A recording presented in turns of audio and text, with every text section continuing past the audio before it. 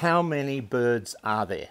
How many birds are on the planet? How many individual birds do we have? And there's a recent study that's come out of the US where they've done an assessment and a program to try and work out actually how many birds there are on the planet. And the figure they've come up with is 50 billion birds. 50 billion birds. That's 6 birds for every human on the planet.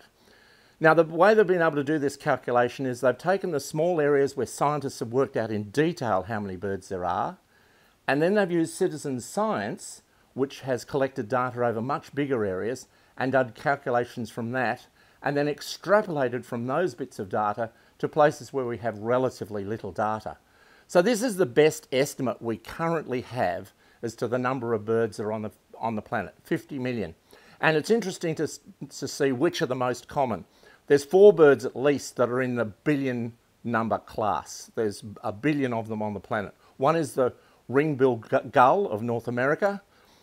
A second is the barn swallow, which occurs right across Northern Europe and North America. And 2 species which are well known internationally.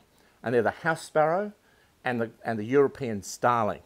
Not only are these birds common in their native range, but both those species have been introduced to other parts of the world.